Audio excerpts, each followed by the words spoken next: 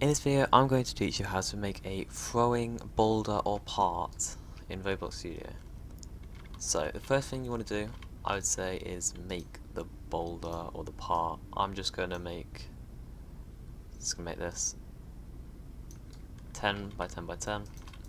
You can decorate as much as you want. I'm just going to make this concrete.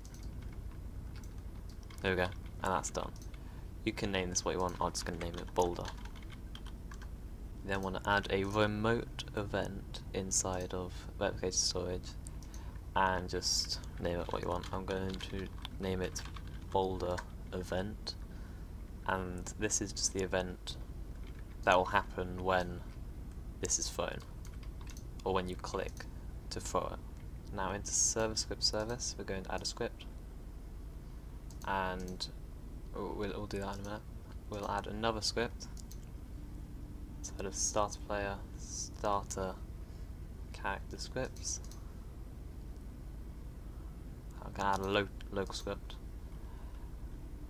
I'm just going to call this detect boulder throw. And in this one, we're going to write this. A local event, which is just a variable. You can make this whatever you want as long as it equals to this, same with this one, and same with this one. I've just done UIS, user input service. Mouse, that's going to be the actual, like this, the mouse. And then this is for whatever key you want it to be. It can be E, it could be B for boulder, it can be F, anything you want to do. I was going to do E because E is used quite a lot. And then event is going to fire the server, and that is that event is the event I was talking about in replicated storage. This one. So yeah, and that's the boulder event, which is this.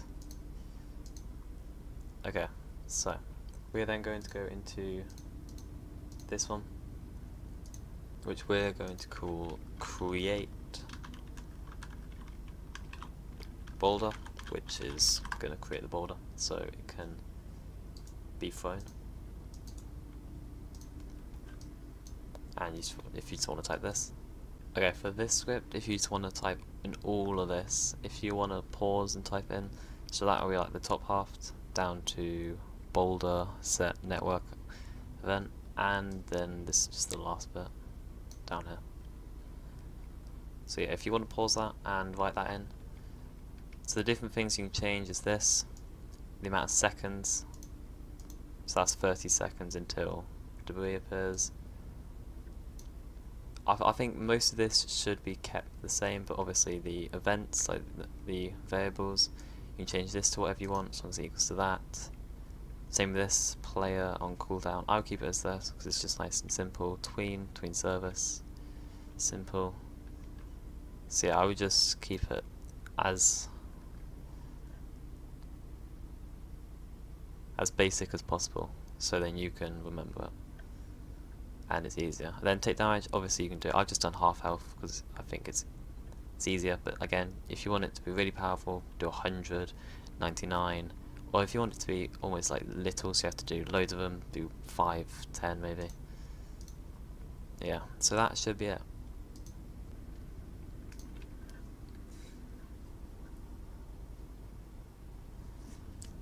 Okay, so we're going to give this a go, and it hasn't worked, but I think I know what's happened. I think we have to put this boulder into the script inside server script service. I don't know what you called it, but the create boulder one. So if we play now, it should work.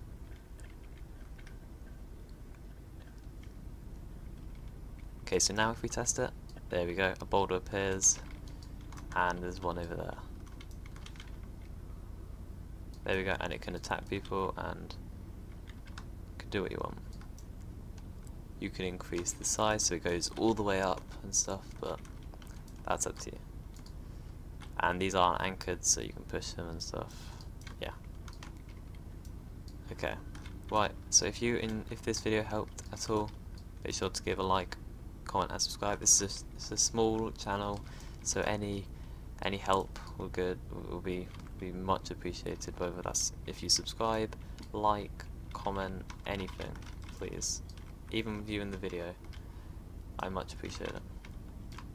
And if you want more videos like this, want to know how to make a game, comment down below and I'll give it a go. Thanks for watching. See ya.